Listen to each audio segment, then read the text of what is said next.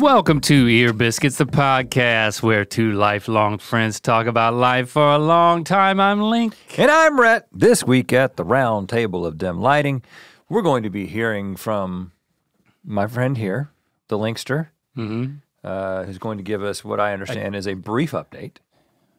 Yes. I mean, it's going to be that's what you told me. Earth-shattering yet succinct when it comes to my spiritual situation. My spiritual situation. And we are also, because Link informed me that that was going to be rather brief, we are also going to be answering some of the questions that you responded to our prompt with when we asked you if you had any questions about our deconstruction. So we got some voicemails, we got some excretions. Pointed questions we'll be going through.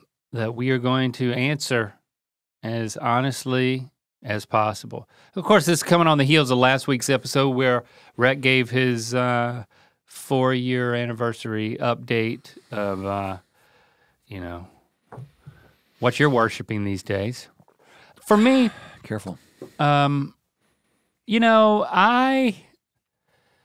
thought back on my update a year ago, and I realized that's kind of my update now. Okay. If you want to know where I'm at spiritually, I'm still worshiping my dogs. I mean, I'm not worshiping my dogs, but just a very simplified approach to embracing love, receiving love, giving love, cultivating gratitude, remaining curious, remaining grateful. And it's working for me. I think that your impulse, as demonstrated last week, as we talked about, is you have such a fascination and an interest with the specifics of belief systems, faith, how different perspectives and philosophies impact your own thinking. And you're a research-oriented person, always have, always will be. That's not really how I'm wired. I really enjoy the conversations and the connection around those things. And like I enjoyed hearing your update last week. I think the main reason for me was the connection aspect of it. That's what drives a lot more my motivation is, I think, experience and also connection with people and also connection with myself. So I think there's still a lot of buttons that are pushed in me when I start to talk about churchy things or, my experience in the evangelical church, being a Christian. All of that to me is like, it doesn't invigorate me. Mm-hmm. It kind of does a bit of the opposite. I've been doing work to I picture this, my brain is a plate. A flat plate. A flat plate. And it's like, I just want it to be, as dumb as this sounds, I want it to be empty of the burden of certain types of thoughts. Like the way that I interact with, I'll just say churchy stuff, when it comes to belief, it tends to engage the part of me that makes me less happy, more uneasy, and because it's getting me reacquainted with practices that I'm shedding that as I've spoken about a lot have to do with shame and guilt, and I'm still doing work and still finding places where it's oh yeah, that's kind of a lingering dynamic at play here for me. And so my exercise is shedding it, and I just don't have a lot of interest. it's not that I don't have beliefs, and I do think that some of this will come out in the questions that we have, but like, you know, it's just not, it's not my bag of chips anymore. When it's separated from, I think when it comes to you and I, the thing that engages me is the connection part of it and being able to discuss it. So it's like, this is not a chore. Last week was not a chore. But now I think when we talk about these things, and it's more of, I think we're both recognizing that it's a fascination on your part, and there's certain ways that I can talk about it, especially with you, that I can get a kick out of where we come from. Versus, you know, I would not sign up for some sort of gathering, some gathering of like philosophy, or especially like Christian debate. It's like, I just don't really care for that. I don't care for it. Do you see a distinction? Because I mean, I totally get like lack of interest in like quote churchy things. Maybe this will come out, and as you talk about as you answer some of these questions, in terms of spirituality in a broad sense, outside of any sort of, you know, structured way of thinking about it, or using any like God terminology. Or, yeah. I think for me, it's like, I think what I've characterized in the past as an openness is still there, but I think it's more of a novel curiosity than a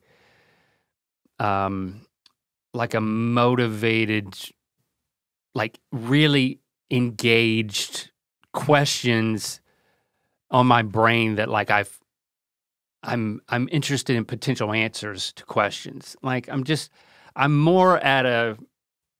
not really in that place. Well, I guess what I'm asking is, because I think my suspicion is that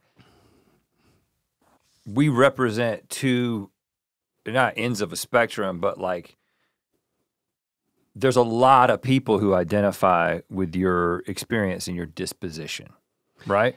And so the thing that I am curious about is for those people who are like, yeah, I like when Rhett starts talking about these detailed things, I tune out, I don't listen, which I totally get. Like I realize it's a niche for certain people. But what is spiritual growth for somebody like that? And so I mean, I think that's my question for you, because, well, that's my question with nothing added. Yeah, I think first of all, there's still like I want to read into the question, and it's like, well, I believe that I had a sense of what the answer that I would have wanted to give in the past was. Like, well, if I don't say that spiritual growth is an active like value of mine, if I start saying things that make it seem like it's not, then does that make me seem like someone who's not thoughtful, or someone who is not introspective, or someone who's not and so I kind of get caught up in that when I give my answer. But I think my honest answer is like the academic side of belief is just not something that I'm interested in, but there are other aspects of it, like experiencing the unknown, being open to the fact that there might be a higher power or something that we don't understand, like dimensions beyond us. I mean, say it as wild as you want, or like say that it's God. I don't, to me, it's like, that is fascinating, but in my heart of hearts, I just kind of think it's most likely just going to be conjecture, and it kind of a lot of times it's reduced to just like an academic conjecture, and that just doesn't resonate with me. So yeah, the thing that I do, like my spiritual practice, I guess if you were to call it that, I don't think of it that way, but I am like, I'm still engaged in being the best version of myself, and like when I reduce things to like the love component of it all, it's like when things are simple for me, and that's what I described all in a year ago, right? It put me in a good place to say, okay, this is what growth is for me. It's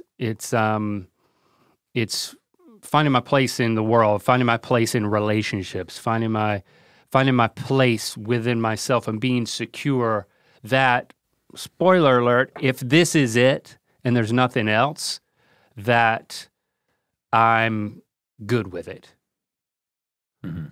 And I think we'll get into some of that stuff when we're answering some of the questions, but does that answer your question? Yeah, I think it does. Because I know that you are a thoughtful person who cares about your own personal growth. When you talk about spiritual things, I hear a distinction being made, like spiritual things are things about like supernatural things that you can't know anything about, or academic conversation about those things. Yeah. And I guess what I'm saying is that, and I think it'll come out in some of these questions, like I'm interested in those academic discussions about those things, but that's actually not spirituality for me. Oh, yeah. And also like conjecture about the unknown, or like thinking about the mystery of the universe or the mystery of God, that's spiritual in nature, but it's so impractical. I can't experience that in a way that I can communicate with you or anybody about. So then spirituality for you, if I understand what you talked about last week, was still an active pursuit where you're taking steps forward towards ideas. So this is actually, I'm glad we're talking about this, because I think that my update was much more about like how I'm thinking about that world, because that was so much of my process of I thought my way out of it in a lot of ways. Mm-hmm.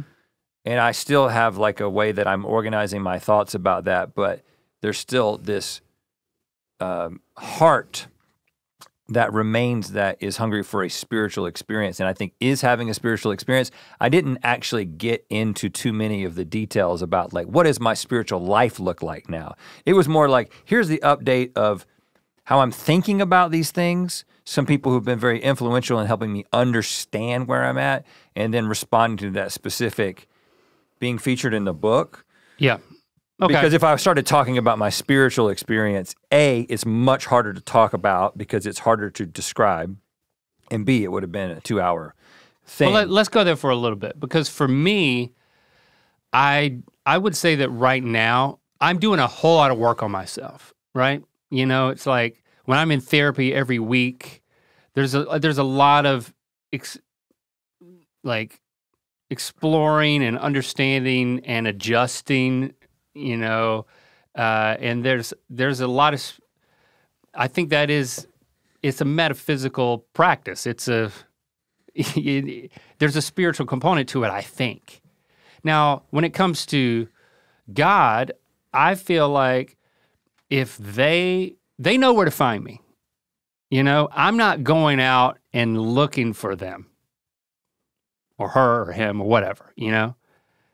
I don't find myself doing it. And I think that I've just given myself permission to say, yeah, it's like I'm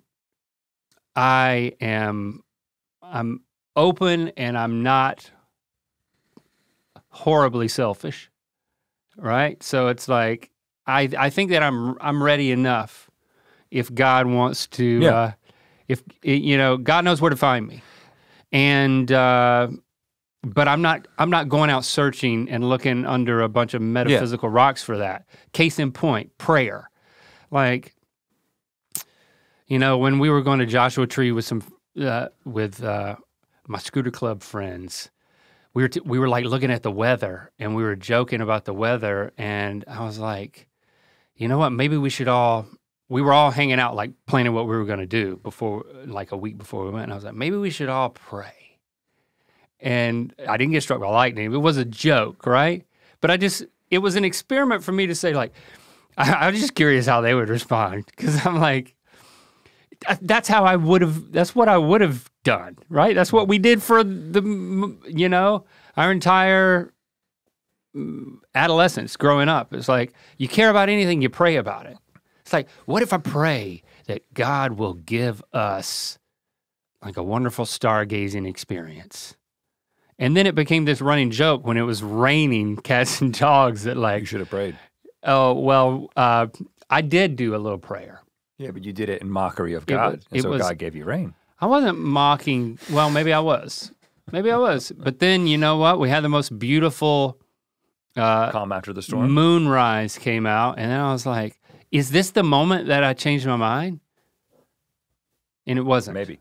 It wasn't. Yeah. I'm just like, I'm sorry, I just have a sense of humor about all of it. But No, that's great. I can't bring myself to pray sincerely. I just can't. No, I think the thing that I'm getting, Is that your spiritual practice? Is really all I was asking. Do I pray? Yeah. Have you given it a shot? I've probably prayed 10 times in the past, 5 years.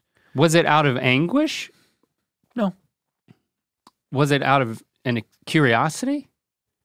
It's just, when you were a Christian and you spoke to God a lot in the past, like I did, you start, once you're no longer a Christian and you don't know what you think about those things, and you don't know what you think about God, you often realize that the tenor of the conversation with God is very much like people who just talk to themselves. Like if I'm talking to myself and working through something. It was kind of like I was doing that when I was praying in a lot of ways. Yeah.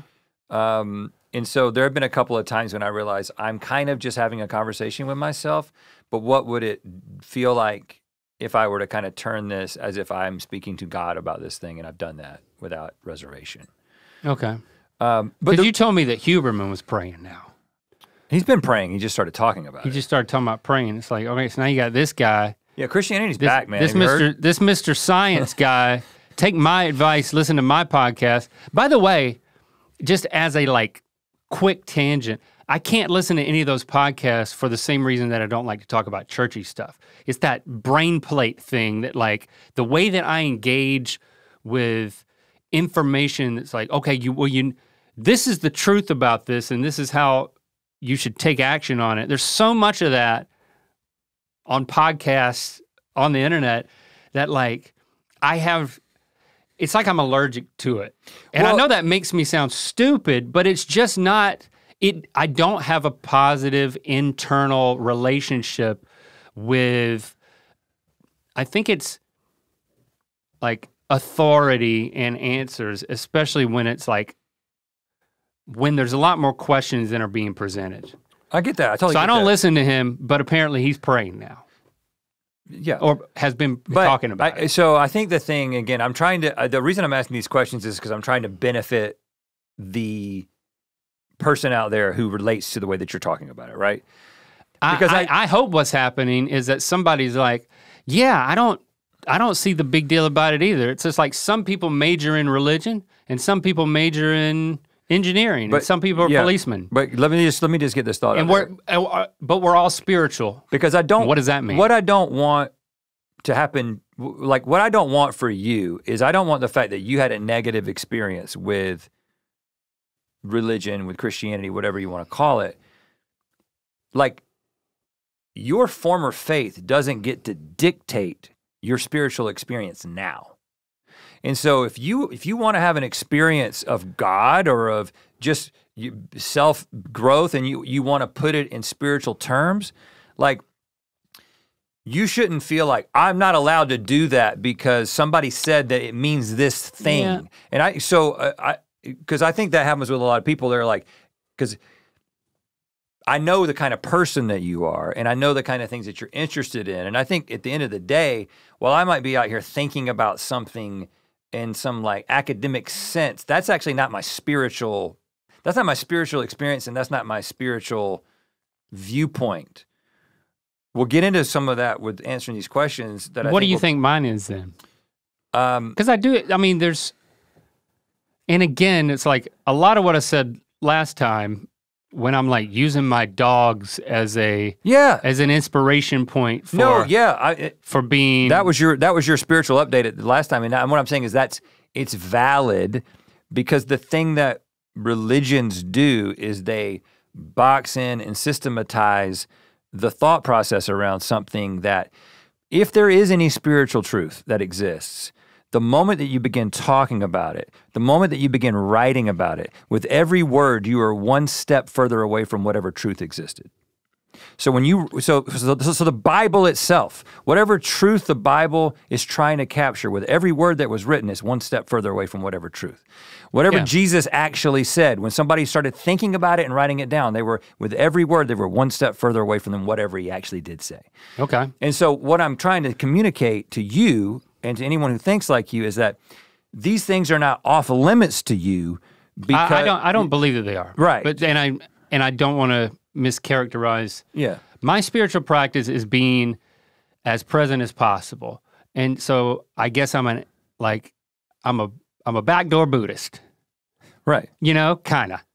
It's just, I think if I'm as present as possible and as in touch with my heart, which I trust that there's some goodness deep, the deeper I go, the more good there is. And like the more that I'm in touch with that and present in this current reality that I'm living moment to moment, and it's really hard to do, then I will be ready for whenever they show up in a new way that I didn't expect. That's my spiritual practice. Yeah, I like that. You want to do an ad? Yeah, but if you want to join the Mythical Society and get any of the previous quarterly collectible items, it's like records, comic books, blankets, hoodies, figurines, any of that exclusive collectible stuff from the past few years, now's your time to join the Third Degree annual plan. You can also get it as a gift card and activate it at any time you want. You will then be able to choose one of those items while supplies last through February 29th. So now's your chance. Get it. MythicalSociety.com. Ear Biscuits is supported by Butcher Box. I recently got a big old box of meat from Butcher Box, and I have already gotten into it. There was 2 ribeyes in there, and I took those things, and I've just become an expert, Link. I'm just gonna be honest with you. I've become an expert at cooking a steak in a cast iron skillet. Okay. And doing a little braising butter with some garlic and some rosemary at the end, and then slicing it and serving it to my family. They love it. And then yesterday, I took 2 of the racks of Curabata pork ribs, St. Louis style ribs, and I made raspberry chipotle barbecue ribs on the smoker. Now they come frozen. To the delight of everyone. It sounds like that wasn't a hitch at all to like. Oh, no. You just take it. Yeah. You just take it out of the freezer and let it thaw in the fridge, or whatever your preferred method of thawing is. And it was like, no one would have. It was incredible. I also got some Butcher Box, and I grilled the chicken wings. Oh. That's the first thing I did. Yep. You got in your box too. That was great. And the meat is just the highest quality, 100% grass-fed beef, free-range organic chicken, pork raised, crate-free, and wild-caught seafood. It's especially helpful because it means you don't have to go to the store to get your meat, and your freezer is always full of meat just in case you end up needing a fast dinner to whip up. Yeah, I like that each box has curated tips and recipes that are specific to what you ordered as well. Meat prices are going up and up, so it's kind of a no-brainer. Plus, ButcherBox gives you free extras for a whole year? Yes. Eat better this year with the best meat and seafood on the planet delivered to your door. ButcherBox is offering you their choice of a weeknight meal essential, 3 pounds of chicken thighs, 2 pounds of ground beef, or 1 pound of premium steak tips for free in every order for a whole year. Plus, get $20 off your first order. Sign up today at butcherbox.com/ear and use code EAR to choose your free offer and get $20 off. All right, let's start with the first question. I'm still calling these tweets, Yeah. excretions is what I want to call them. Mako asked, did you ever even for a second consider a different religion than Christianity, or do you simply just believe that all of them are wrong? Did I ever for a second? I'll give my answer because it's quicker. I think at this point I don't, because of, I think it's obvious based on what I've just been saying, but like, I just have this strong inkling that, yeah, we're all just trying to figure it out, and it's if it was easy if the answers were there, I think they would be more evident by this point in human history. So I'm like, yeah, I'm just gonna lean back a little bit. Right.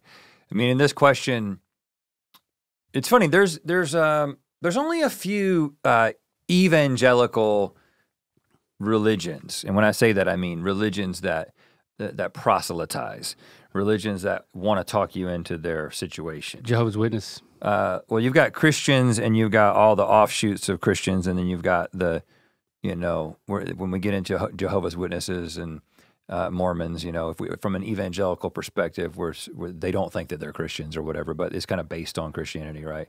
So there's lots of proselytizing that happens in that group. So in terms of like, did I consider like another offshoot of Christianity? It's like, well, no, because they're all kind of based on the same thing. But lots of questions come in from Muslims. Did you consider Islam? They believe that the Quran is the word of God, and there's it's a different system. It's an Abrahamic religion, but it's based on like this revealed revelation that's in the Quran, and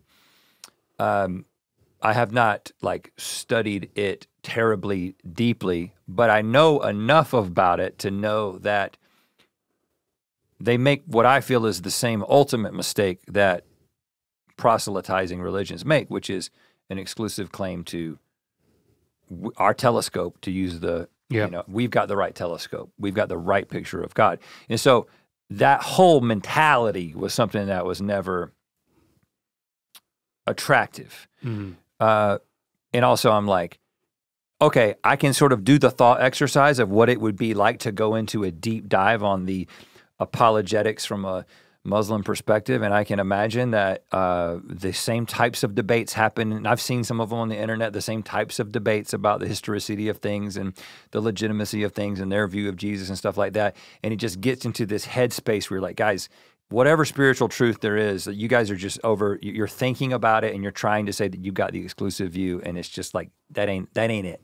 That ain't it, Chief. What about Eastern religions? So Eastern religions are a different bag in my view. So you talked about Buddhism. I think that Eastern religions I think they're much more religious philosophies than they are religions, right? Yeah. So they are often a way of being, a way of doing life that gets very, very practical, and that's why they've been so easily adopted by so many Westerners who aren't religious. I mean, you got somebody like Sam Harris, who is one of the four horsemen of the new atheism, and he's a huge proponent of Buddhism and meditation from a completely practical atheistic standpoint, just to prove the point that we're talking about things that, yeah, there's some sort of metaphysical, when you get down into it, there's this metaphysical understanding that is probably where you get real shaky and you can't really support it scientifically. But the impacts of meditation, mindfulness, and those, it's just, we know that those things work. In the same way that we know that praying within the context of Christianity, we're not saying it works, but it works for the person who's doing the praying, in terms of there is something, people who are religious, people who have faith are on, on the whole, happier. Right. When you're not sending people to hell, anything on that under that category becomes more appealing. Right, but I'm just saying that, so there's lots of, one of the things is that when you're in the Christian camp or when you're in the conservative evangelical Christian camp, if you want to, behind closed doors, the thing that they will say is that all these other religions are essentially different versions of Satanism, right? I mean, that's what we were taught. Buddhism is anything that distracts from the gospel. Lies. And so who's the author of Buddhism? Buddha? No, Satan, if you want to get down to it. But when you realize that we're all just setting up our tent, putting our telescope towards the sun, trying to figure out what the hell's going on, then you start saying, well, what's working for people? If this is not some definitive game of like exclusive truth, but we're just trying to kind of brush up against some kind of reality that might be significant and might impact us, I think the practical, now it kind of opens you up to like, well, what do these guys have to say? And like lots of these Buddhist principles that have come through mindfulness, reading about mindfulness and meditation are like super significant and a huge part of my spiritual practice. And then you got people like Eckhart Tolle who are able to synthesize Christianity and Buddhism into something where it's just like, can talk about things in a really insightful and helpful spiritual way. Does he make some claims about spiritual reality that I don't think you can back up? Well, of course. But is it useful? Is it meaningful? Does it improve my life and the lives of the people around me? Yeah. So I would say that no, I'm not going to consider an exclusive religion, but is there wisdom within these different traditions that we all can benefit from? Well, of course. That's why they've stuck around for so long. Bored guy, always bored Bob, how do you overcome the feeling that you just might be wrong? I'm going through my own questioning faith journey, but the fear I have of being wrong and then spending eternity in hell keeps me from fully deconstructing. I even feel my thoughts about leaving faith are immoral. I totally relate to this. Being on the inside, it was I gained so much benefit from the perceived security of eternal life and escaping the punishment of hell. And does it keep you up at night now? Not at all. And why? I don't because I just don't believe that you've got to be right about something to get into heaven. It's like it just doesn't that doesn't say justice to me. That doesn't say creator to me. That doesn't speak to me. Well, the holy God has to judge sin. He can't be in the presence of sin, Link. And so who's going to pay for your sin? What are you going to do with your sin? I just don't buy it. But I did at one point and that had to change. Yeah, I do not lose any sleep over a fear of hell. And I would say one of the reasons is for the same reason that when I was a Christian, I didn't lose any sleep over fear of the Muslim hell. And none of the Christians that I knew or know now lose any sleep over being infidels and maybe going to Muslim hell. And why? Because they don't believe in it. Yeah. So it's just as simple as that. Why do you not fear hell? Because I don't believe in it. Right. I don't think that it's actually a thing. Now, but you might say, but you used to. Isn't that different if you used to? And yes, you're right. If you used to really hardcore believe that that was true, isn't that lodged somewhere in your brain?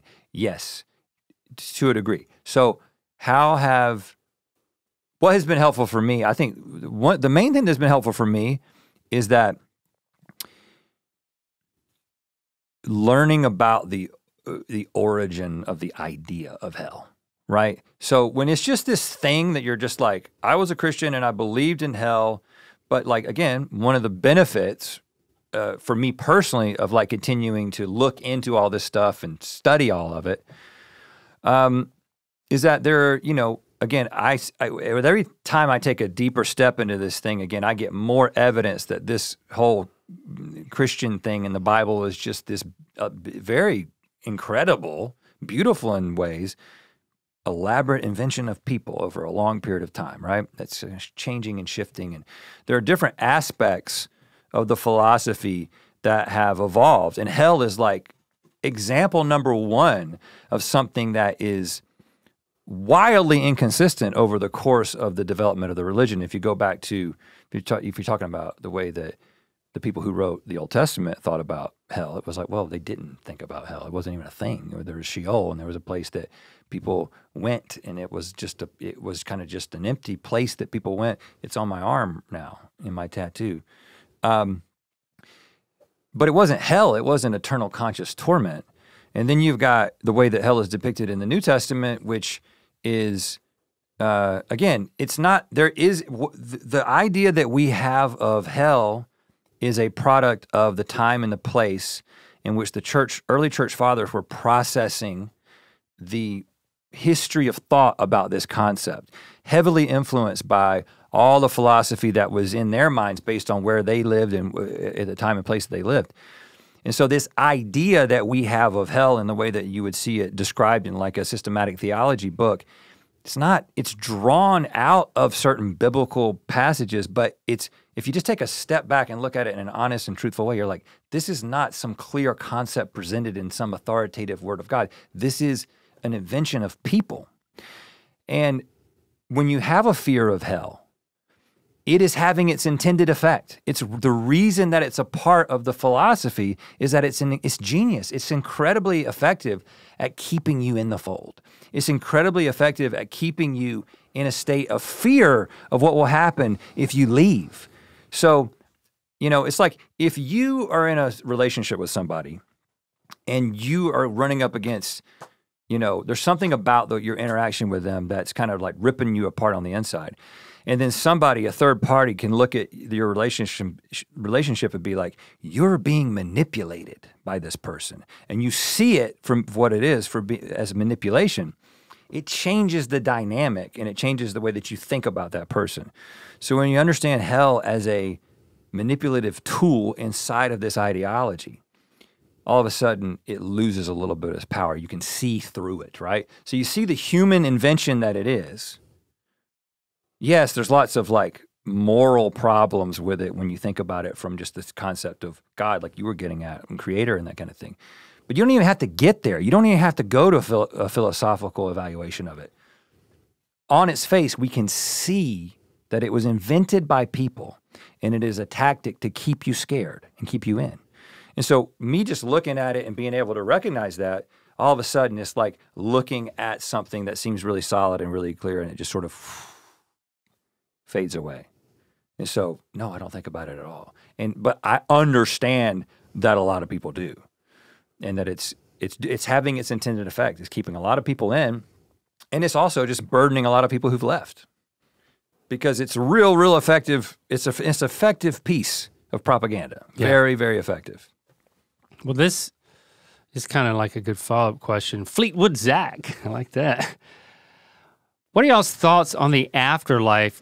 It's hard for me to believe there isn't anything after this. Also, would make me hella depressed to know nothing happens after this life. I'm not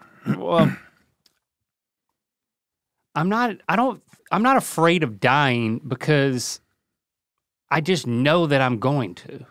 So it really makes sense to me to just get over it.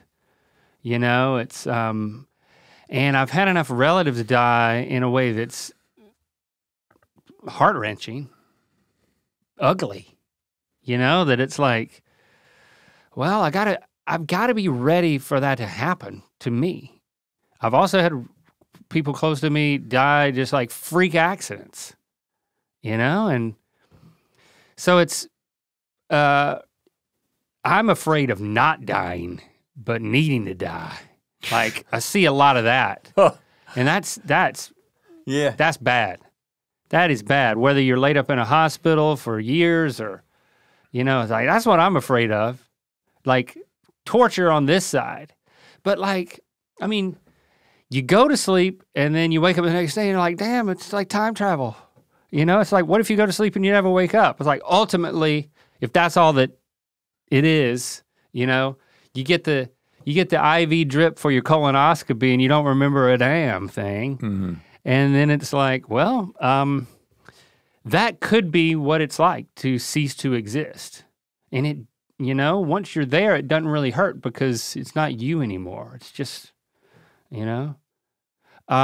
You won't care. And then if there's something on the... You won't care about anything. You know, it's like, I talk about hope. It's like, do I hope that I'm pleasantly surprised that there's something on the other side of it that's like amazing or different and potentially rewarding in some way? No. What? I'm in a mood today, man. I don't know. Because if I die and I don't exist, I can't hope at that point. It's just like, well, that's it. You know, it's like, that's it. So I just got to focus on what I got, what I know I have, and that's this. And by the way, you know, I'm in an extremely privileged position to, in so many ways you can look at it, and I'm extremely grateful, and it makes it very easy for me to say these things. And so I'm sorry if I'm like, if I'm kind of flaunting the fact that like I've got it. You don't even want to be pleasantly surprised. No, but I guess what I'm very intrigued, but I'm not like, oh my God, I need to know that there's something better on the other side. I don't need to know that. Right. You know, I've got it good enough that I can just die. Right. It's just the, you know, I'm extremely grateful for that. I don't understand, and no one understands yet, the nature of consciousness, right? I mean, I've been reading a lot about it lately, and it's mind-blowing just to consider it. I think that the idea that this conscious being right here, right, which is, regardless of the nature of consciousness, an element of my experience has some sort of physical basis. Like the way that my eyes focus on you is based on the physiology of my eyes, right? The way that your eyes see something is based on the physiology of your eyes, your specific eyes. My brain is a conduit by which I experience consciousness, regardless of the nature of consciousness. So that's why if I hit you in the head with a hammer, you become a different person, right? Did I hit your spirit? No, I hit your brain. And your brain is the physical thing by which you're experiencing consciousness. So when you die and the brain shrivels up, your experience, I would say there is a 0% chance that your conscious experience is just a continuous, uninterrupted thing, because you're losing the thing by which you experience your experience. Right. So is it gonna be like going into surgery and waking up? Almost 100% no. How could it be? However, there's a lot that we don't know about consciousness. And the idea that there is some sort of continuation of whatever it is that is the conscious part of you, or some sort of returning of whatever you are in the part of you that isn't physical to some greater reality, I wouldn't be surprised if that's the case.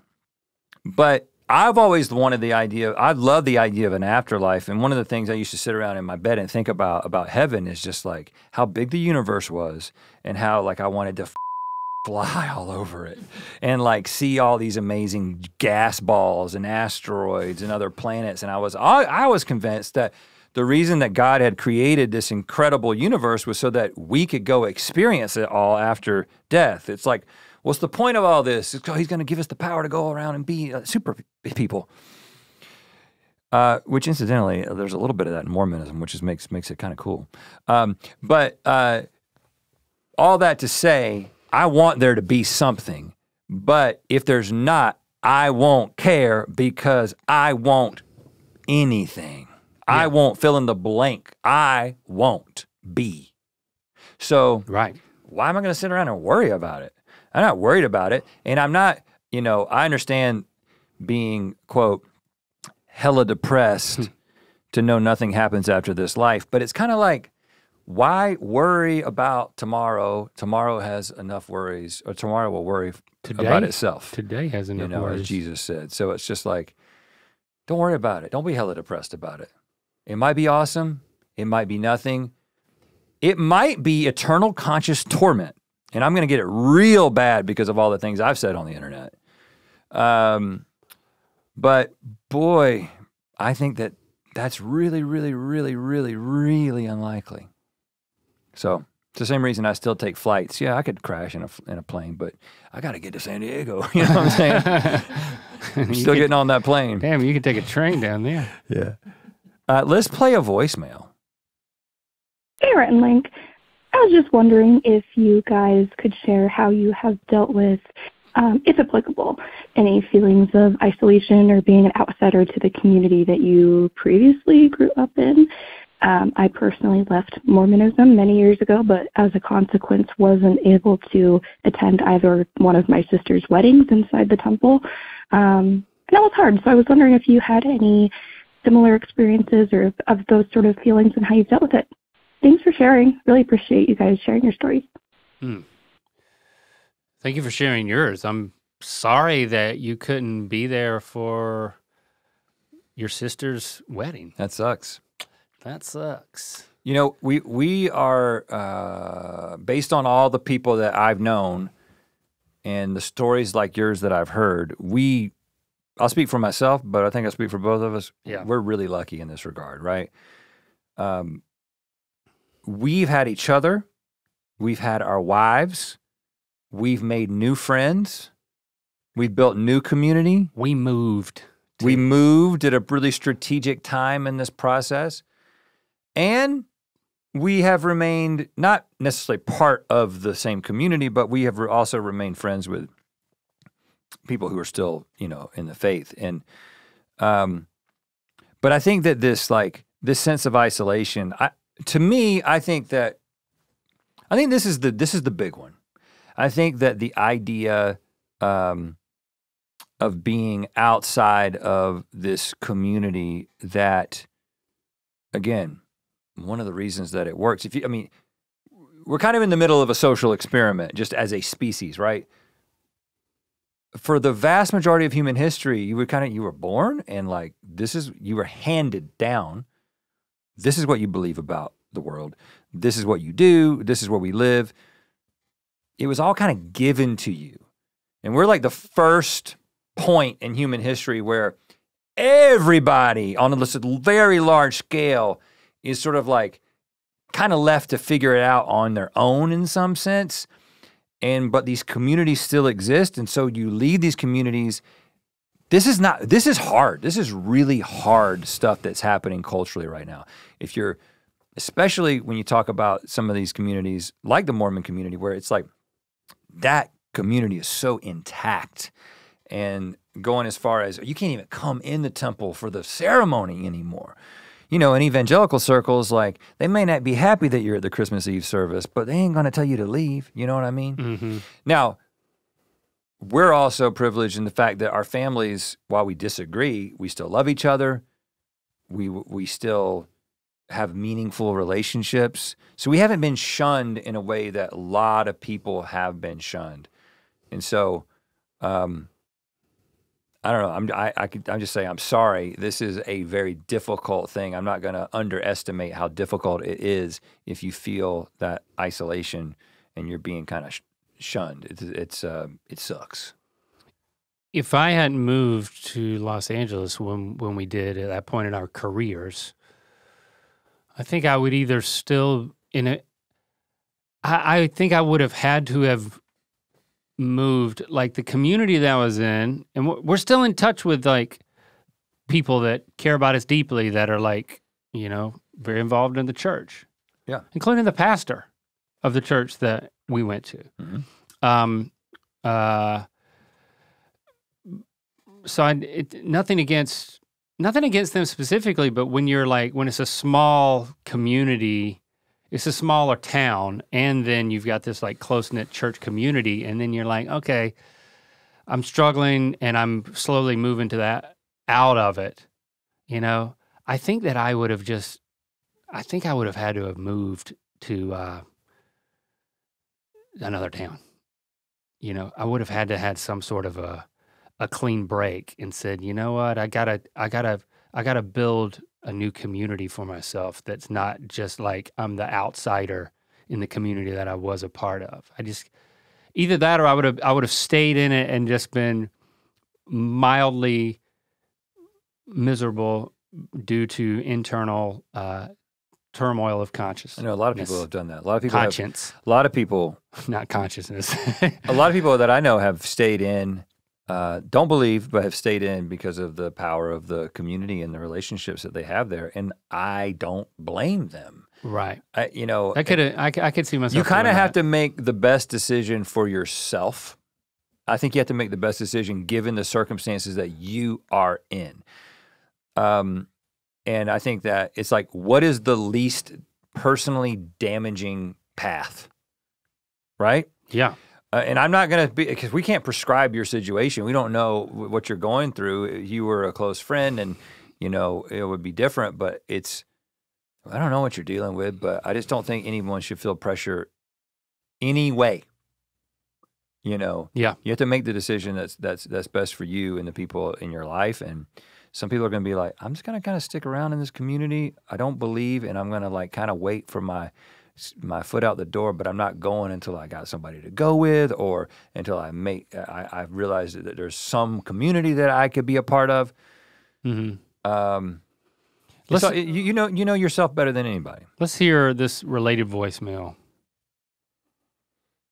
Hi, so I'm kind of going through my own little deconstruction era at the moment, and I think the biggest question, because I don't have anyone else to talk to about this, is do you still have a relationship with the people who are still Christian even after you deconstructed? Because I think that is the biggest hurdle that I'm kind of going through right now. Like, I've been going through this alone because I don't want to lose any of the relationships that I have. And so I just kind of want to see if you guys still have relationships with the people who are in the church right now. Also, I love your biscuits, and I love Good Mythical Morning. Thank you for choosing my comment. Goodbye. So we were kind of talking about this a little bit, but I think there is a different aspect of this, and that is what is it like to be in relationship with people that are still Christians? And like, how do you manage that? And I think the answer is boundaries. Because what happens a lot of times is that if you leave a Christian community, you become the black sheep, you become the project, right? You now are someone's personal project. They got to bring you back in the fold. And I think that you just have to communicate. Now, first of all, we've been blessed with Christian friends who are whatever enough, tactful, loving, smart, whatever the word is you want to give, to not, even if they feel strongly that they want us back in the fold, they do not base our relationship on that. The relationship is based on connection. And that's a privilege, and I appreciate that from those people. Yeah, the word I would use specifically related to our like college boys friend group. Yeah. Is empathy. You know, there's a genuine love and an understanding of our experience, and they empathize and they filter. You know, how it's changed our relationship some, but not in every way, and not in what, you know, we all would have thought, wow, is this a core change? Mm-hmm. And then it's been nice to know that it's actually, it has not been. Right. But if I had a friend, thankfully I don't, if I had a friend who I knew that the purpose of their continued friendship with me was primarily to get me back in the group. Yeah. and also that was the nature of our conversation and our interaction on a regular basis, I would just set the boundary and I'd be like, hey man, I love you. I want to be your friend. I'm not going to be your project. I'm not going to be your personal project. And if your only way of interacting with me is as your personal project, then I'm going to have to say we're going to limit our interactions, and you can pray for me all you want to, but I'm not going to subject myself to that kind of relationship. Yeah. And I just think you have to set that boundary, and I think there are people who will respect it. There was, Chrissy and I reconnected over the past couple of years, after, being out here 15 years, we reconnected with like our pastor and from back home and family. Like when they came out here to visit family members that were out here, like we spent the day with them and like reconnected, and it was great. And I think there was a healing component to that, Yeah. Even though it was not ever explicitly discussed, it's like we still care about you, and you meant so much to us. And this conversation went both ways, that it's like it's just nice to be in each other's lives again. And for those boundaries to be there, we didn't ever have to talk about it. And then, we were close with the pastor, the church that we were involved in here, and we've remained connected. But there was a period of time when there was more distance. Mm-hmm. And it just took, I think there was like a time of processing and like, hey, it's going to be simpler for me if we don't see each other for a while. I just think it practically played out that way. Again, it wasn't a discussion. But then there was a point where we start to reconnect. Let's hang out. Let's catch up.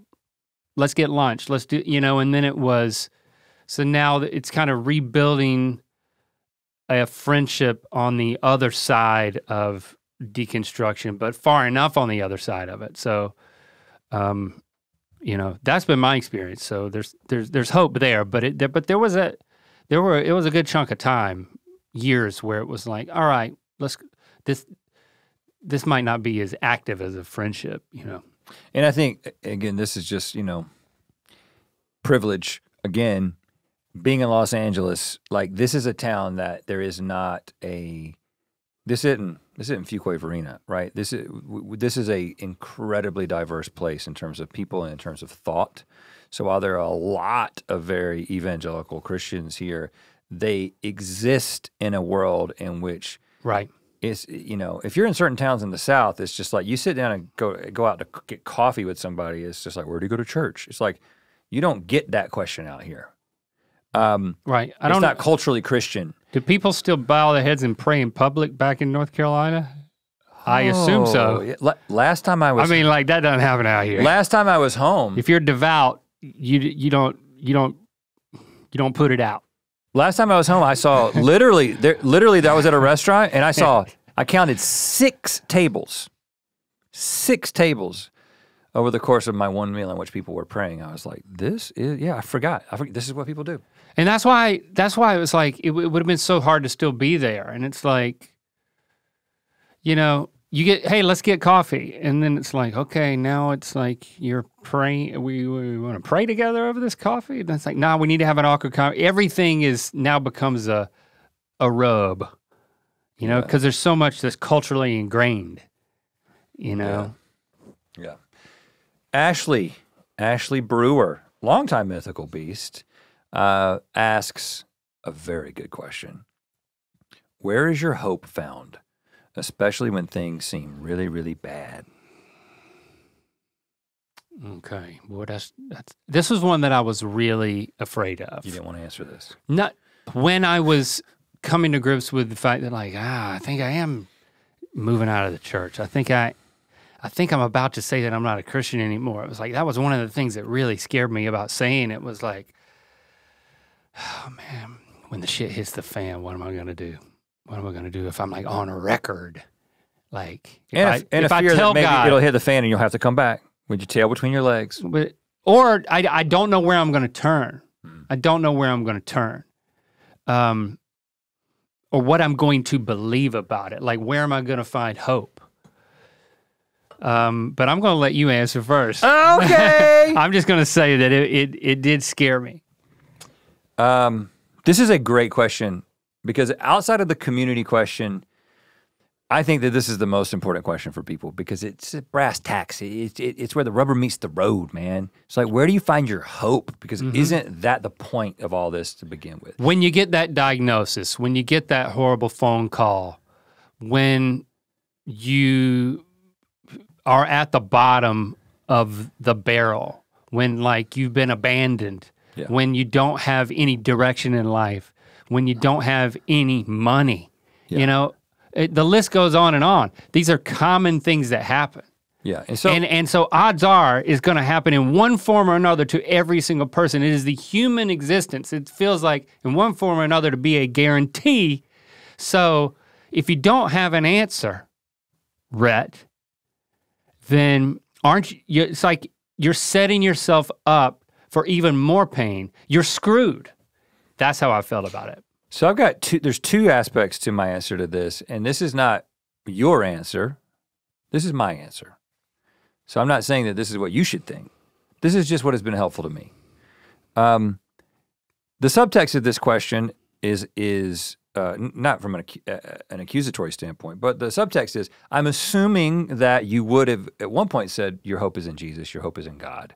And now that you don't identify as a Christian, where's your hope found? So that's all things work together for the good of those who love him and who are called according to his purpose. So God has a plan for you. Romans 8:28. So one of the things that was a really significant sort of part of my deconstruction, and this kind of happened slowly. So this is the first part of the answer, and this is kind of from again, I always have the like, there's something happening on an intellectual level, and then there's something kind of happening on the heart level. So I'll kind of talk about both of those. From an intellectual standpoint, I came to the conclusion that it was difficult for me to explain the practical difference between believing in the sovereignty of God and believing in complete chaos and randomness. Let me explain that. So when the shit hits the fan, what you say as a Christian traditionally is that, you know, God is at work, God is in control, he's not going to give me any more than I can take. The reality is that you never know exactly what that is that God has in store for you, because it could be that there's more shit that's going to hit the fan, right? It may be that the shit's going to hit the fan so hard that you're literally going to hit a fan and die. Like, you don't know where the end of it is. And from a completely practical standpoint, the difference in outcome between God being in control and there being no control at all, you can't decipher between those two things. It's really just a mindset. Yeah. So that may not be convincing to you, but for me personally, it was kind of like, what is it to believe that God is in control? It's just to believe that he's the puppet master who is the one that got me into this automobile accident and then is the reason I had to get my leg amputated, but he did it for my good. And no, now I got to get my other leg amputated, but God is still doing it for good.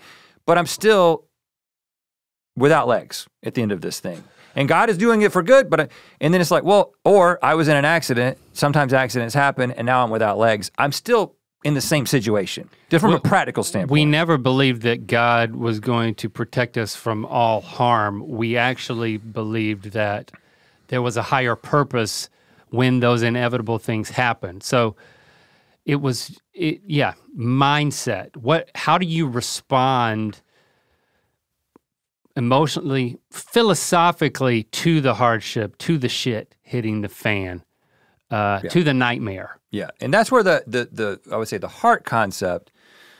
So there's Ram Dass has a book called Grist for the Mill. I haven't read it, but I've heard him talk about the concept of grist for the mill in a number of talks that I've listened to, right?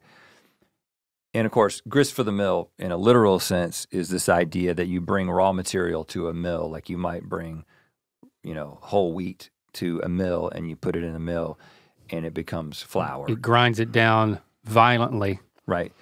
And sort of the philosophy of Every single thing that happens to you, no matter how good or no matter how bad, is grist for the mill. Every single thing that happens to you, no matter how good, no matter how bad, is the raw material by which you can be transformed into the future version of yourself, into the next you that you grow into. The spiritual growth that takes place is based on how you process the raw material. And so I actually think that that's the exact same thing on just a practical level that I would have said about, well, God is doing this thing and God is in control. And my hope is in the idea that God has a plan that on the other end of this, I will be whoever it is that God wants me to be. I will be in the place that God wants me to be. There's a slightly different semantic, there's a semantic difference between just a general principle of the universe, regardless of the nature of the universe, whereby which, regardless of what's happening to me, I have the opportunity to see this as grist for the mill, as something that will transform me into the next version of myself. So I will be in the place that I'm supposed to be. And so I'll just be honest with you, I've experienced some difficult things. I've experienced things that I haven't talked about on this podcast, I don't share publicly, that are difficult things for me to get to. Whereas when I was a Christian, I would have been like, God, you're in control. I would have prayed and I would have been like, I'm trusting the outcome is in your hands and that you know what's best for me. What happens now is I'm like, shit happens. I live in a universe where shit happens. And I don't know if it's a part of a greater plan or not. I tend to believe that there's some sort of intention to the universe, but I don't know. And that's not the thing that brings me comfort, but what I have is I have the power of choice to be like, this thing is happening and it can be for my growth or it can be for my destruction. And I'm kind of the only one who can make that decision. And so it gives me a perspective in the midst of something that's really, really hard to be like, man, this is really, really hard, but this is what the universe has for me right now. And if I'm in the midst of feeling something that I feel so hopeless and I feel so helpless, that feeling of hopelessness and helplessness can be exactly what I need to get on the other side of the hopelessness. For whatever reason, it's not some intellectual thing that I'm like thinking through. It is ultimately a mindset. So to me, believing that God is in control is a mindset that is very helpful for the vast majority of people on the planet still. And I think it's a very useful mindset. And I'm not saying you shouldn't have that mindset. If you've got that mindset, I'm not asking you to change. I'm just saying I don't have that mindset anymore, but I essentially go through the same motions and end up at the same place from a slightly different perspective. Does that make sense? Yeah. I like that. I mean, it's a growth mindset. It's basically what you're saying. I think for me, it's like I fully expect that there is impending doom in one form or another that's gonna hit my life, and when it happens, I just have to say, this is happening. I have to accept it as happening. My hope is that I will have the resources, meaning like the relationships, the wherewithal, the outer strength and maybe the inner strength to move forward, like you're saying, grow and not just curl up and die. But the answer may also at some point is going to be curl up and die. You're going to die. Right. So it's going to get you eventually. I think the thing that it does for me now, the way that I think about it is it makes me very grateful in this moment, and when it's tough to find the thing to be grateful for when you're at your lowest, I can only hope that that I get through it. Yeah. Or I mean, it's like, I don't know. The contrast makes me very grateful for the moments when, in the times or the seasons when that's not happening. If you're the guy at the mill who takes in the new raw material and you're like, well, there's a truck full of shit today. Well, that's what you got today. You got a truck full of shit. What are you going to do? Put it in the mill. Put it in the mill. Oh, you got a truck full of gold today. Put it in the mill. Put it in the mill. And just know the truck shows up every day and it's a mixed bag. Put it in the mill. You got no choice. And then eventually one day the mill's going to stop working and you're going to die. Is this too dark, Jenna? You're all about darkness. Like, Yeah, none of this bothers me. I looked at Jenna and I was like, I fully expected you to be just chomping at the bit over there to say something. You don't have to, but Yeah, I don't have much to say, but yeah, I'm very much on the if it's gonna happen, it's gonna happen. Why worry? I guess. yeah, there's just kind of a stark reality to it. Mm-hmm. But I do like the growth mindset thing that Rose was talking about. It's like that is very similar to like what I would put on God. That's what we already believed. It's what we already believed, and it's All things work together for good. You find a way to, For those who are called according to who love God and are called according to his purpose. Okay. I still kind of believe that. Let's listen to a voicemail about family. Hi, Rhett Link. My name is Randy, not of the cotton candy variety.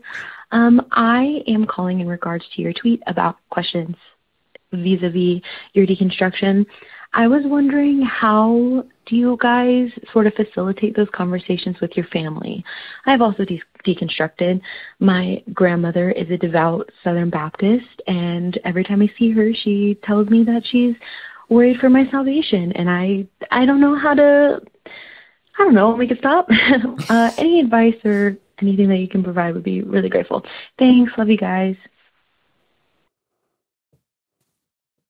You can relate to this, can't you? I can definitely relate to this. And I've talked about it in therapy, and I heard a great song once about a guy who like went home for the holidays and his worldview had changed. Oh.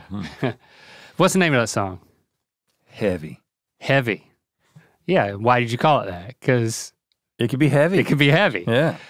Yeah, I really had to, especially with certain outspoken member of my family, to say, you know what, well, first of all, there's two things. There's like, how much do you share and how much perceived pain are you signing your loved one up for by sharing? And there's like the reticence to do that. And then the second part is, once it does come out and the situation that the caller was in, it's like, all right, once it's out there and now you're on the receiving end of like what feels like piling on guilt and concern back on you, I think that finding a secure place within yourself, and I had to find a secure place within myself to say, okay, this is where I'm at for good reasons for me. And I don't have to translate all of that to somebody else. Like when you love somebody, you want them to feel great about you and you want them to know that you're happy and all of these things. But like as heavy as it can be, I would prepare myself for encounters. It was easier because it would be when I'm visiting home to say, okay, I'm going to disarm the situation, or this is what I've decided to do. I'm going to downplay the situation this time, or I'm going to own it and I'm going to respond in humor. Instead of going to a heavy place, I'm going to go to a humorous place. That's like, there's a chasm there that we're on different sides of, and some of it can't be, you're not going to ever be standing on the same side and like, oh, now this feels perfect. We both feel at peace. But you can find a way to move forward that's like, hey, we've gotten through the worst conversation. You know, you found out, or I told you. And now on the other side of it, I am happy. And so I'm going to represent that, which might be a little bit of humor and gentle ribbing. You know? Gentle ribbing for your pleasure. I'm not really presenting it as advice. This is what I went through. That's kind of like the stages because of me. that's and that who was you over are. like 15 years. And that's who you are, and that's who this particular family member is. And so, right. I think it goes back to, well, you know, it depends on your particular situation. Sometimes it would be like, well, if they're like, I'm praying for your salvation, it's like, I'm praying for you to stop believing this bullshit. Like it could be, right. You could give it right back to them, or you could be like, most time it's just like, I appreciate that. And I know how much you love me, and I feel that right now, and I want to let you know that I really am in the best place I've ever been. And maybe that's a result of you praying for me. But I will say that I'm in the best place that I've ever been, and I'm grateful for it, and I'm very much open. You know, things like that kind of disarm a little bit, and it's not this knockdown, drag out kind of thing. But I cut you off. No, well, there's a related question. Let's hear the related question here, the next voicemail. Hey, Rhett Link, this is Cash. I deconstructed around the same time that y'all were. I need some advice. I don't feel like I can tell my parents, especially my mom. I grew up very Christian, very Republican. My parents know that, like, I'm lean more Democrat, but they don't know that I am no longer a Christian. I feel like I would break her heart, and she's about to be 70, and I don't want her last years on earth to be thinking, oh, my son is going to go to hell. Like, I do not want her to think that. So I don't feel like I can tell her. Do you have any advice for me? Thanks. Love y'all. This is a good question, and I'm sure that you are in the same boat with a lot of people. And this is where I would say you got to be the judge of this in your particular situation. I don't think that there is any obligation to tell anyone.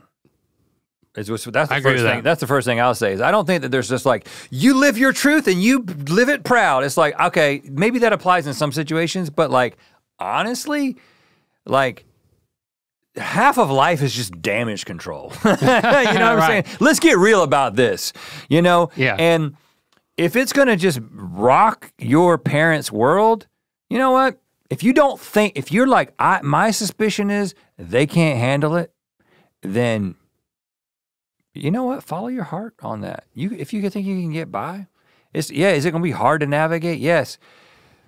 And then you know what? You never know. It might come out. You might not be able to hide it in some way. They might listen to this podcast and recognize your voice. No, we'll bleep out your name. But yeah, it might eke out like a gentle fart. I think this is over time. I think this is definitely a case by case thing because I totally get it. The older people get, legitimately from a scientific perspective, the less plastic their brain gets. And so the chances that, like, first of all, if you're on a crusade to change your elderly parents' mind about their faith, good for you, bro. But that ain't what I'm trying to do. I'm not interested in that battle. And what I always say is I want us to have a loving relationship. I want us to connect. I want us to connect over being both wanting the best for each other, you know? And that doesn't mean we never talk about things, but the reason I told my parents is because while I knew that it would be incredibly difficult, I believed that we would still be able to maintain a relationship and they would be able to handle it. And also my situation's a little bit abnormal in that yeah, I knew at some point I would be talking about it on the internet. And so, like, you know, it was a little bit different, but I totally get it if you feel like you can't tell somebody, and I'm not going to hold it against you. Yeah. it's one of those things that like take it week to week, take it month to month. You know, it can.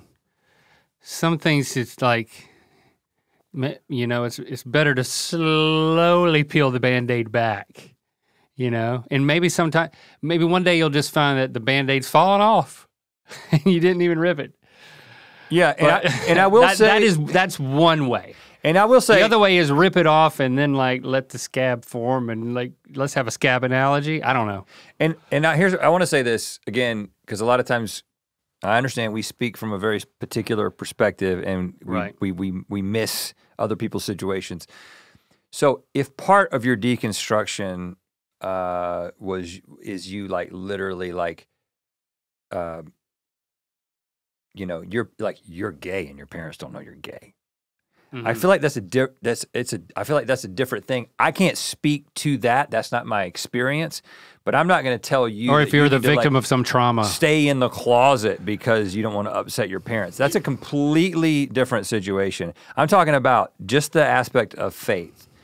And sometimes those things might go hand in hand, and that might be a different path for you.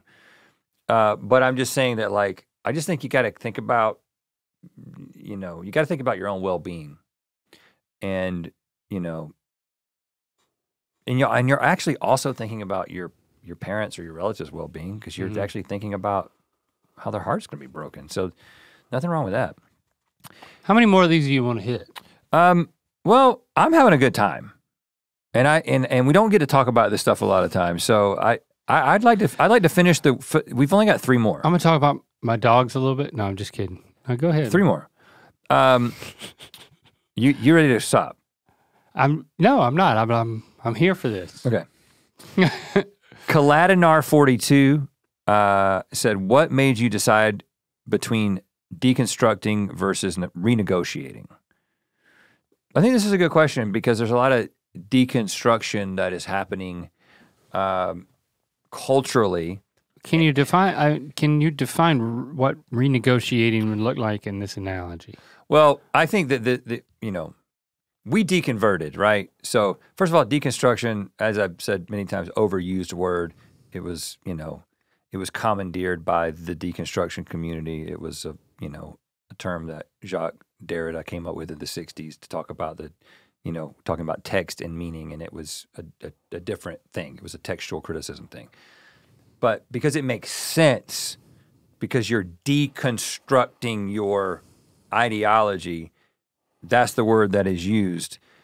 And the church is responding in a couple of different ways. One way that the church is responding is saying that you're deconstructing some good things. You know, you're deconstructing some parts of this that are sort of the human construct of what we believe, but you need, like, really it's a renegotiation of your faith, and you want to still be in the house, in the Christian house at the end of this. Whereas if you just start on this deconstruction journey and you're just pulling the thread, you're your own authority or whatever, the whole thing's just going to fall apart and you're going to be like Rhett Link and you're going to deconvert. So I think the subtext of this question is, why'd you just completely tear it all down? Baby with the bathwater? Versus renegotiate your relationship with this whole thing. Keep the parts that really matter. And my simple answer is, I renegotiated for over a decade. That my deconstruction was a constant renegotiation, was a constant reorienting to a new place where I would have certain things that were left intact until I got to that place where I was holding on very tight to Jesus. And I was like, all I can hold, I don't know what I even think about the Bible, but I'm holding on to Jesus. I think he's bigger than all this. And I held on to him for a while. And then when I realized that the Jesus that I was holding on to was a conception. It was a human conception. Not that Jesus didn't exist, but I'm just saying our picture of Jesus, whatever that is by necessity a human conception and is related on some level to some historical Jesus, and it's very difficult to determine what that was. And for me, that was a breaking point. So if somebody is like, well, I don't believe this, but I've stopped here. Again, I don't prescribe the process to people. I would just say that I constantly renegotiated, but the final renegotiation, I negotiated my way out of it. So I kind of think they're the same thing ultimately. It has to all be on the table, right? I mean, for it to be a legitimate exercise, though, they say, well, you can look at evolution, but you still got to believe this about the Bible. Well, you can believe this different thing about the Bible, but you got to believe this about the New Testament. You can believe this about New Testament, but when Paul says this, you got to believe it. And like you can forget all that, but when it comes down to Jesus, right? And it's, I mean, what are you afraid of? It kind of all has to be on the table. But absolutely, I agree. It was a process down what we were told was a slippery slope until you're falling off the roof. I guess having exited the attic, but I agree. I think it was an iterative process. Well, I still got this. Well, now I don't have that, but I still got this. So I'm still on the inside, right? And I'm still not going to change my label, right? And yeah, it's like over decades. It's not like you listen to a couple of podcasts and then you decide that, yeah, I'm deconstructing. Yeah, I'm out. Right. Interesting question here from LTN's fridge. Would any sort of worldly event have you reconsider the legitimacy of the Bible? For example, the many events written about in Revelations. Well, is it not Revelation? Yeah, it's Revelation. Is it Relevation? It's Revelation without an S. It is the most common. Let's not put an S on it. It is the most common mispronounced book of the Bible. I think one Revelation, guys. When people stop saying Revelation, damn it, I can't even say it. It's not Revelations. It's Revelations, and it's Revelation. This joke is very ironic with the way that I'm screwing it up. Yeah. Should I still make it? Go for it. I want to see where it lands. All right, let me try this. When people stop saying Revelations, that's when I'm back in.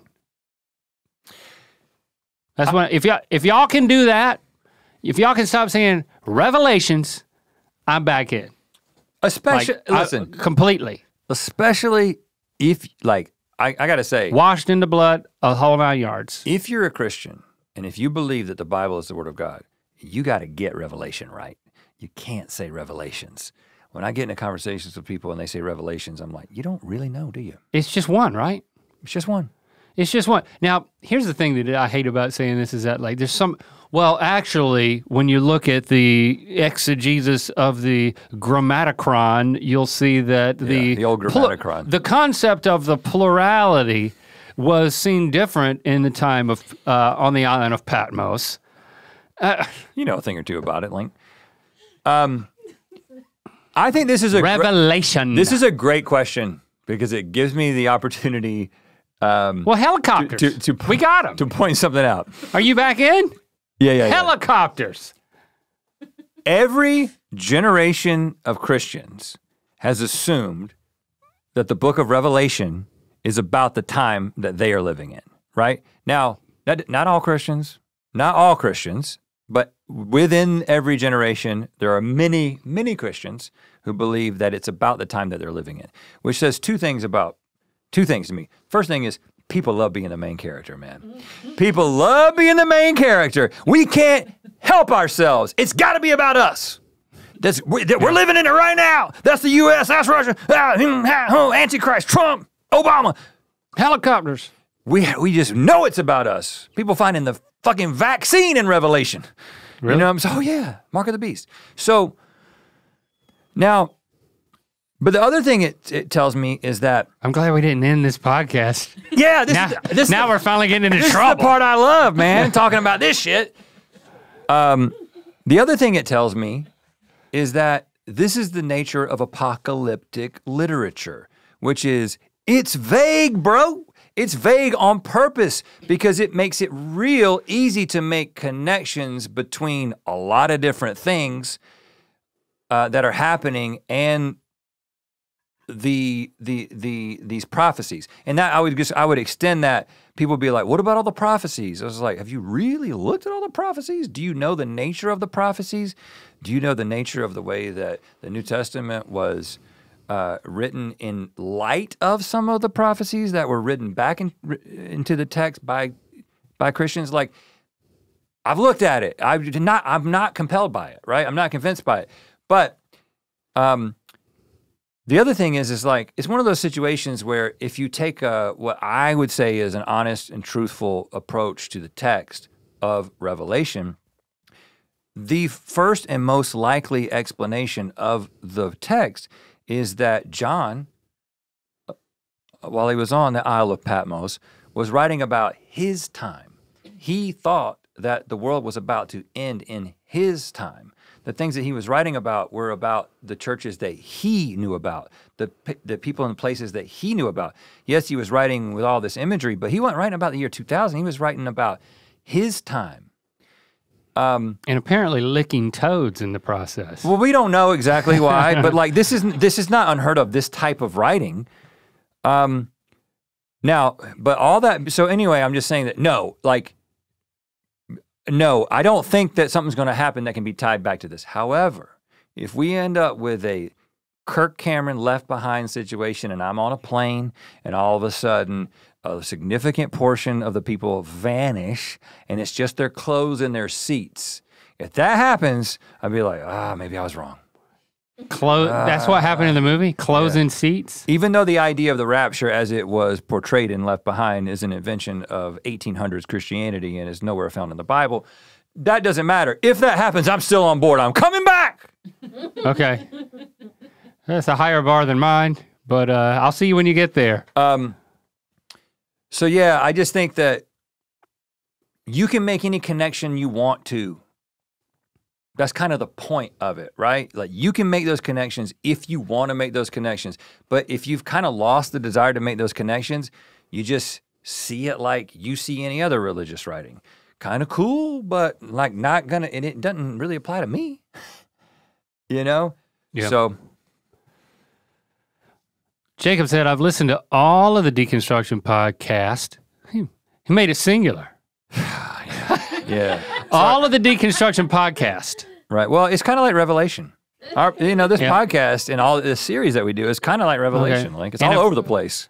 Okay, and Jacob has come to a conclusion, that influence has a lot to do with your belief. As a Christian, my question is, what main thing pushed you over the edge to walk away? Also, why do you need so much evidence to believe something? This is a good question, Jacob. So we've already talked plenty about what pushed us over the edge. I'm not going to get back into that. We've kind of told our story multiple times. I agree with you, as I explained last week, that I do believe that influence has a lot to do with your belief. And when I say your, I mean your belief and our belief and everyone else's belief. We are a product of our environments. Mm-hmm. But the thing that's really interesting to me is this: why do you need so much evidence to believe something? This is a good question because a lot of people ask me, why do you think about this so much? Like, what role does faith play in the equation for you? Because isn't like the point of this thing, in fact, Jesus, in the Gospels, Jesus comes to Thomas, famous for doubting. It's pretty cool. And the disciples tell Thomas, they say, the Lord is risen. And he's like, well, I ain't going to believe it until I see it and I can place my hand in his side and see the holes in his hands. And then Jesus comes in through the wall, by the way, through the wall. Like we're talking Copperfield's kind of stuff. And maybe David Blaine. Okay. He comes into the room and then Thomas sees him and he believes. And then Jesus says, you have seen because I proved it to you. Blessed are those who do not see but yet believe. So it's interesting that gospel ends with this sort of warning. Don't demand evidence. Believe without seeing, right? Hebrews says faith is evidence of things not seen, right? Mm-hmm. So this is quite a predicament, right? Because yes, if you, like the resurrection is such an interesting thing because it's the linchpin of the whole Christian faith. Paul himself said that if Jesus is not risen, then we're fools. We are fools, right? And so a lot of Christian apologetics starts with trying to prove the resurrection. If you can get the resurrection established, everything else falls into place. But the interesting thing about the resurrection is I find all these debates about the resurrection, the historicity of the resurrection, and examining the evidences of the resurrection, and whether or not the resurrection is actually the best explanation for the start of Christianity. And people talk about this ad nauseum, and I listen to all of it. I find it really interesting because I'm like, this is 2024. We have access to everything that's ever been written about this. I can go down into my gym and start working out and listen to these guys talk about this, but I am in the very, very, very, very tiny, small minority of people who've ever had access to this information the whole time the gospel has been in circulation, right? So basically right after the purported event of Jesus' resurrection and whatever actually happened, up until literally like the 1900s, no one was like, give me the evidence for the resurrection. You just were told that Jesus rose from the dead, and you had the opportunity to place faith in that idea, right? You can be like, what's the scholarly consensus on this? Well, no scholars, like half the people couldn't read. So I agree that faith must be the mechanism. If this is all true, faith is the mechanism by which it happens, right? It is a faith decision. It's not like I need to analyze the evidence. But interestingly, we don't live in that time anymore. We do live in a time where we can examine a bunch of different evidence. And so then the question becomes, well, what do I have faith in, right? So you remember those guys, the Mormons that came to our dorm, our apartment. And interestingly, when I went on summer projects or something, and you ended up meeting with them multiple times, which I found very interesting. But in the meantime, I had written this, I've still got a copy of it, and it's like a handy dandy guide to talking to your Mormon friends, right? Because from the evangelical standpoint, Mormonism is a false religion, right? They're not Christians, according to evangelicals, right? Because they believe in this other revelation. They believe in, Joseph Smith and what happened with him in the 1800s and him seeing writing the Book of Mormon, and then Jesus coming over and being with the Native Americans and there's another tribe and all this stuff. These events that happen in relatively recent history. And sort of a Mormon might say, I have faith that those things happen. I have faith that Joseph Smith was a prophet. I have faith that the Book of Mormon is true, and that this is the final and greatest revelation. And then the Christian would be like, well, how does the Christian challenge the faith of the Mormon? How does the evangelical Christian challenge the faith of the Mormon? They do it through forensics, and the interesting thing about it is that the events demand evidence. The events that happened to bring about the Mormon Church were very, very recent, and you can kind of look at them in a way that you can't look at the stuff that happened 2,000 years ago. It's a different time, right? It happened freaking America, And I read all the apologetics about that kind of deconstructed Mormon belief, and that was my perspective as an evangelical. And I was like, well, you can say that you have faith in this. You can say that you have a burning in the bosom, is what they would say. But my challenge to you is that I can show you that this isn't worth having faith in, right? And so that's how you would analyze another faith.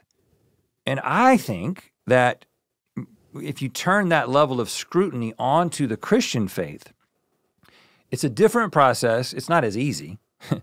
But I think that the result ends up being the same. So while I do think that in this, if you're on the inside and you believe and you have faith, that totally makes sense. And having faith is kind of the way to perpetuate the belief.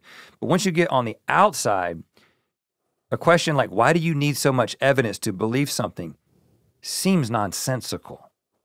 Because I would be like, well, because how am I supposed to know what the truth is? How do you know what you're supposed to have faith in? Why are you not a Mormon? Why do you not believe that Joseph Smith said that he was a prophet of God? Why don't you believe him, Jacob? Not to call you out, but you asked the question. Do you have a reason why you don't believe that Joseph Smith is a prophet? And so, why don't you just have faith? You see where we're getting with that? And so, I think the reason I need evidence to believe something is because I don't know of a better way to orient my life. Now, on top of that, or in addition to that, does that mean that I don't believe things? I only believe things that can be verified empirically? No, I believe as we talked about last year, that the creative process of, I believe in essentially what you might call the muses, right? I believe that creative ideas come from somewhere outside of us. And our job as creative professionals is to be the best possible antenna we can be and receive these ideas. Do I have evidence of that? Well, I've had some interesting things happen that seem like maybe that happened. Can I prove it to you? No. Do I expect you to believe it? No. Is it very, very possible that it's not true? Yes. Am I going to write a book about it and start make you show up and believe it and tell you if you don't believe it, you're gonna experience eternal conscious torment? No, I'm not. Maybe. Because I hold to it loosely. It's a different kind of belief. What I have faith in are the things that I want to be true, the things that seem cool to be true, but I don't have faith in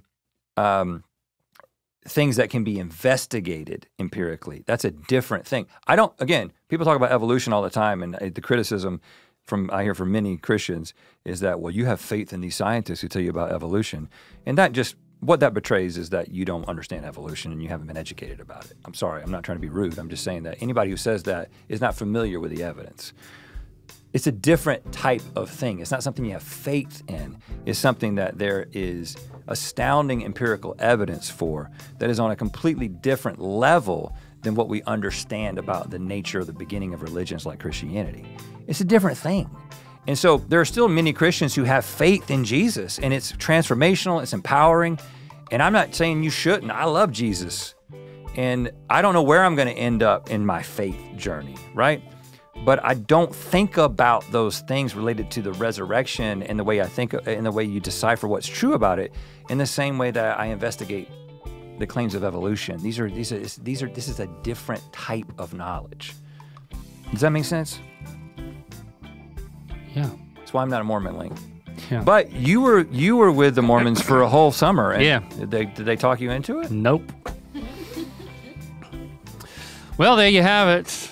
Another year of being spiritual. I get excited about it. And here's the thing. I don't want to talk about this. It's just like I don't want to talk about AI. Let's talk about AI. I don't want to talk about AI. But when you just give me a chance to start talking about it, I just want to talk about it and I want to get it out of my system. Did you? And then not talk about it a lot. Listen, it's not out of his system. Go to Rhett's personal TikTok. I'm not going to submit if you to it. If you want to hear more I'm not going to submit you to it anymore for a while. It will be on Rhett's personal TikTok. No, I do that. I do that occasionally. Here we are resuming regular scheduled program. Where we just talk about funny stuff. Yep. Doesn't matter. So come back next week. Use hashtag earbiscuits. Leave us a review. And a voicemail. 1-888 Earpod 1. Blessings. Hey guys, I just finished listening to your Rhett Responds to Being in a Book podcast, and I wanted to thank you, Rhett, for sharing. It really means a lot to me. I actually, I listened to it with my mom, and she has always, she raised me to be super religious, and it kind of helped her understand the way I see things, and that, I'm not really a horrible person for not necessarily being a Christian. And I guess that's it. Thanks, guys. I don't know if y'all actually listen to these.